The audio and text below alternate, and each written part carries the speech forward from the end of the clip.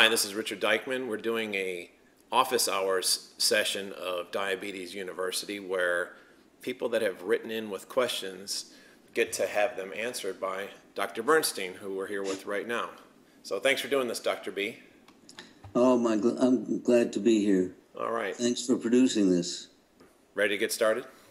Yeah, I should make a little warning, namely that I'm answering personal questions about humans who have a medical history, who have a body with things that one can look at when you examine them, and these are people sight unseen.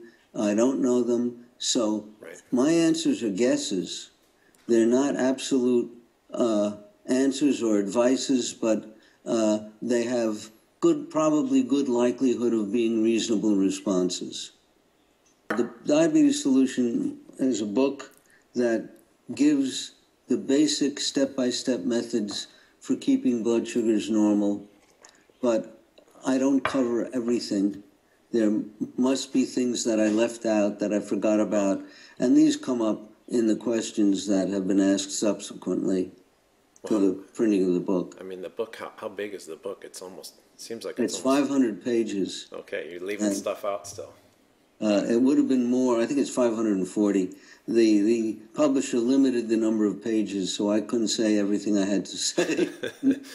All right, you ready to start the questions? Yes, sir. Okay, the first question is about a boy who's 9, and his father and mother are concerned because his total cholesterol levels, I guess he has written here that the cholesterol levels are around 400. And what does that mean, and what is his course of action that you recommend?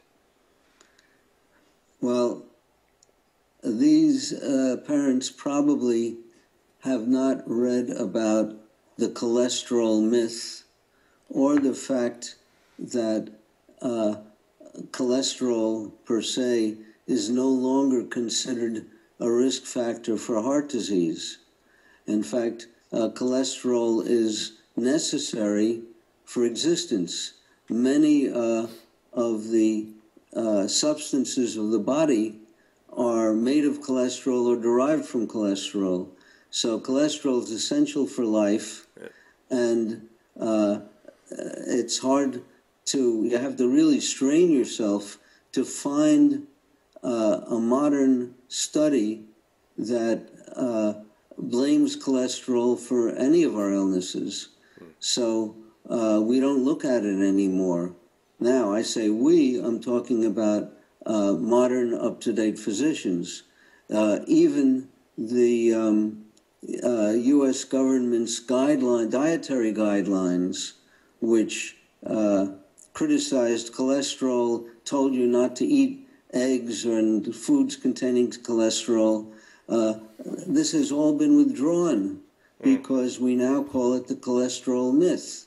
If you're looking for heart attack risk, you'd be wiser to look at markers of inflammation, of which there are many. Some of the more common ones that are measured are C-reactive protein, fibrinogen, homocysteine.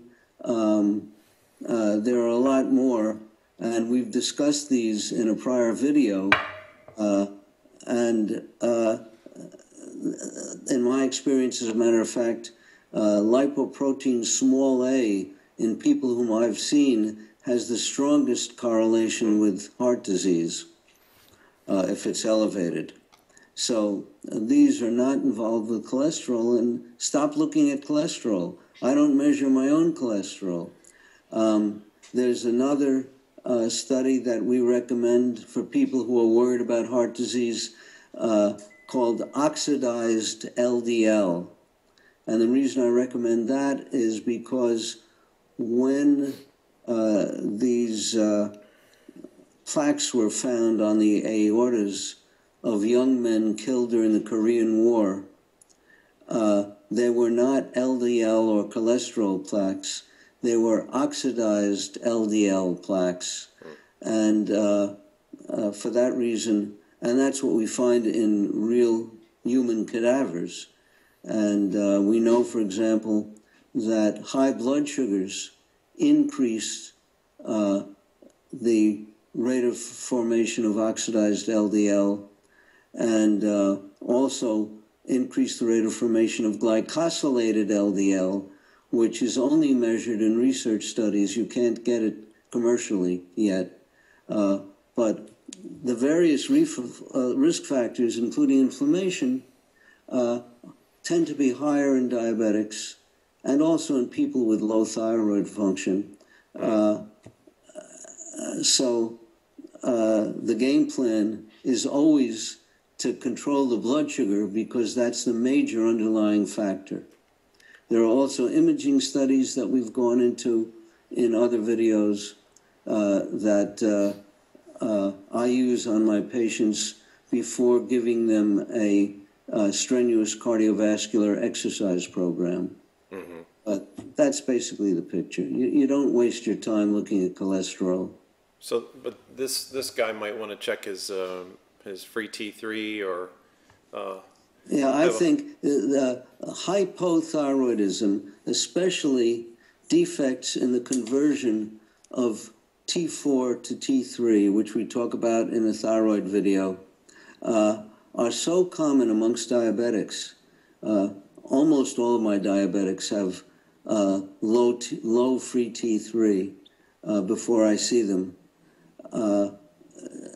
It should be a routine thing to check in diabetics.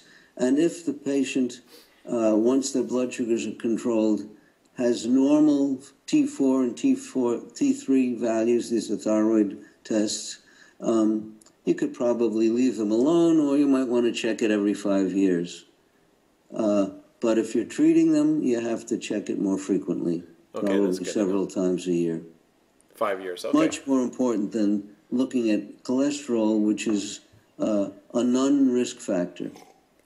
So you don't want to just look at cholesterol to try to determine if you have a thyroid problem. Just look at the thyroid directly.